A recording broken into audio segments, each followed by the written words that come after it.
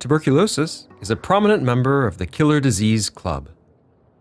Like many of its fellow members, its victims aren't spread evenly across the world. The 22 worst affected countries are mostly in Africa and Asia. India and China together account for over 45% of the world's tuberculosis cases. When we look at the prevalence of the disease, in other words, comparing the number of people who have TB in a given country to its total population, Cambodia and South Africa have the highest rates. In a sample of 100,000 people in Cambodia, 764 people have the disease, compared to 99 in China.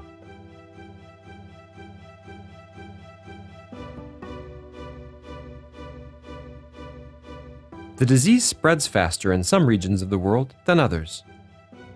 Southern Africa is well in the lead, with Swaziland, South Africa, Mozambique, and Zimbabwe having the highest number of new cases in 2013. Why does it spread faster in these countries? The answer has just 4 letters: AIDS, AIDS. Because tuberculosis is an opportunistic disease. It takes advantage of the frailty of people who are HIV positive to strike. In South Africa at the beginning of the 2000s, the HIV/AIDS epidemic was hitting hard and TB cases skyrocketed. Another factor to take into account is drug-resistant TB.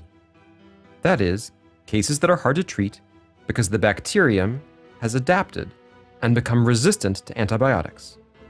Eastern Europe and Central Asia have the most of what are called resistant patients.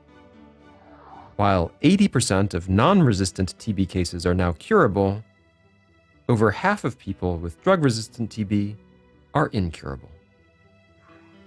It may be an ancient disease, but the threat of TB is still all too real.